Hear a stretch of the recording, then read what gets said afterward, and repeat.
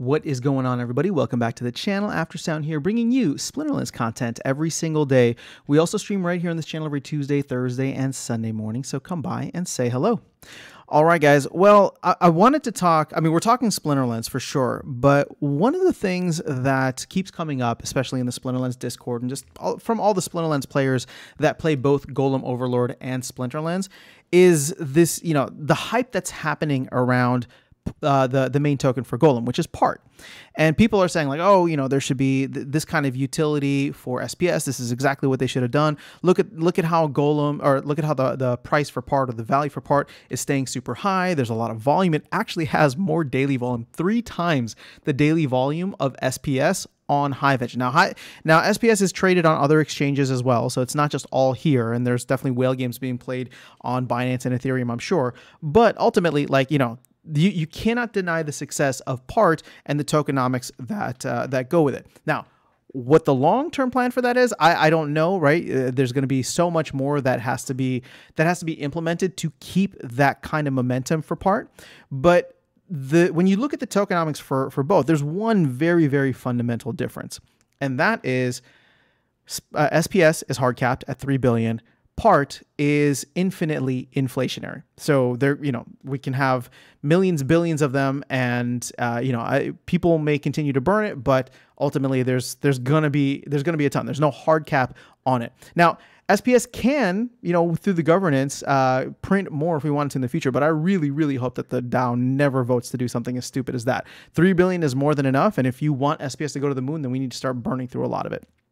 So when I was looking at this and trying to think like, okay, well, how could you, like, what would it look like if you were to superimpose the utility that part has within Golem Overlord into something like Splinterlands?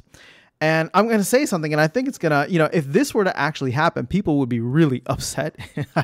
I think is essentially what would happen. But the only parallel that I can draw is, because Golem, and for people in Splinterlands who are not playing Golem Overlord, don't worry, you don't need to know all the details. Just know that you earn part, and then you use part for everything that you want to upgrade. So it's a basic utility token for anything that you want to do in the game. Now, when you think about Splinterlands, like, DEC should kind of be like that, but let's, for the sake of argument, let's just assume everything is done in SPS, right? Even though you can burn SPS for DEC, and so therefore that parallel can still exist. But here's the main thing. It's just like, if that's your reward token and you want to advance further in the game in Splinterlands, right? So let's say you're earning SPS, that is the reward token. The only parallel that I can draw is, imagine if you had to burn SPS, or maybe DEC, that's fine. But if you had to burn SPS or DEC to level up your soulbound reward cards, if they implemented something like that, people would be running for the hills. They'd be screaming at the top of their lungs. But that is essentially what is happening in Golem Overlord, right? So much of what you earn is required to be burned, right? You're encouraged or even required to burn 75% in order to maintain the right amount of emissions for you. So imagine, with all the rewards that you get within Splinterlands, if you were then not just required to burn 75%, but you were burning it just to do things that we're already doing for free, right? It just takes resource credits in order to level up your soulbound reward cards. That would be the main parallel. And I think if they were to do something like that, especially with where the game has been, you'd probably lose a bunch of other players, long-term hardcore players, just because they're like, okay, well, it's not money that's going to the team, but it's going to the economy. But it's like, man, we're just getting taxed one after the other. Now, I'm not saying that it's a bad idea, right? Because we're seeing it be very successful in driving up the value of part.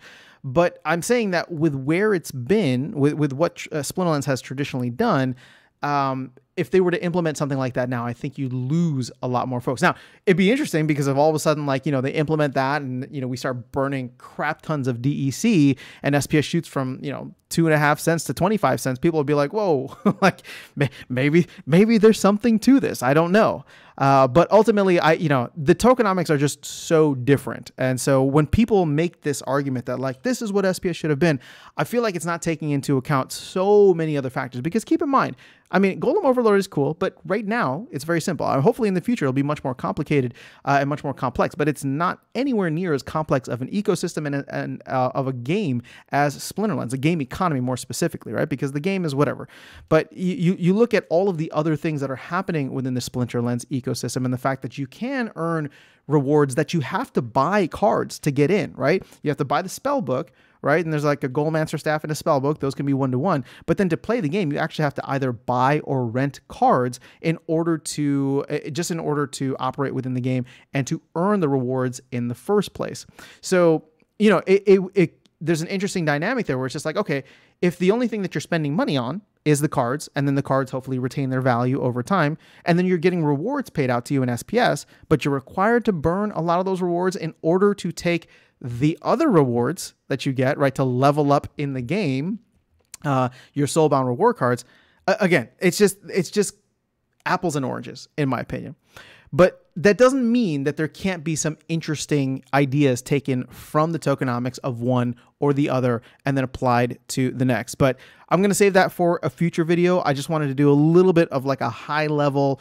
These are the main differences. And so when you hear people, especially for the folks that aren't playing Golem Overlord, when you hear people saying, oh, you know, this is exactly the type of tokenomics that SPS should have done, I disagree, because I think it's, you know, there's not, it's just apples to oranges. It could be cool, it could be interesting, but if people feel like all of a sudden they have to burn even more of their rewards, which have already been shrunk down, right? The cards that used to have immediate value no longer have immediate value.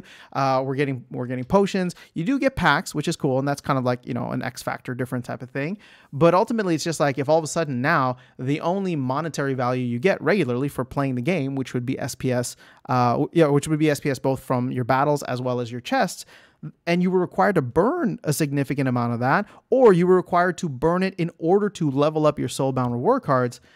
Again, I'm not saying it's a terrible idea, and obviously you wouldn't be burning SPS, you'd be burning DEC with the way that the flywheel is set up, but it definitely makes for an interesting thought experiment of, okay, well, is there a sink there? I don't think that they could do it now because people would just be too frustrated, but would there be another potential sink that they could offer through Battle Pass, through whatever kind of innovative game modes they have in the future that could mimic something like what Part is doing for Golem Overlord from a tokenomic perspective?